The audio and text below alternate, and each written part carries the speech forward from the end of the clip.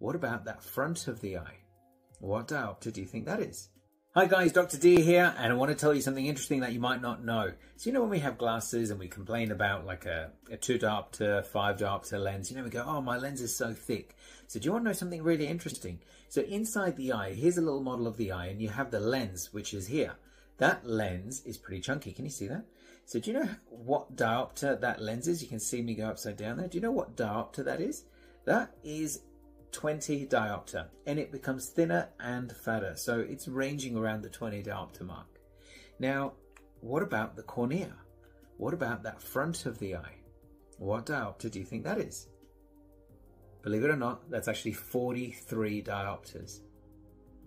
And you're complaining about your glasses being only 2 to 5 diopters thick, right? That kind of thickness of lens, but 43 diopters. So here's something really interesting. If this is 43 diopters and it goes on the front of the eye, and then you're there rubbing your surface of the eye because you got itchy eyes, and you bend that just by a little bit, can you imagine what happens to your vision?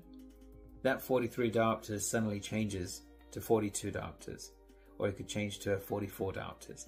And suddenly any alteration in that front of the eye, that's going to cause astigmatism. That's going to cause your vision to stretch and distort.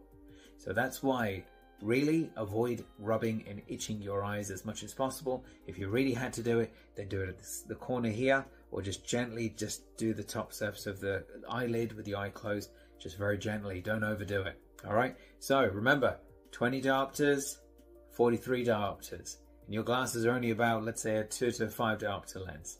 So pretty interesting.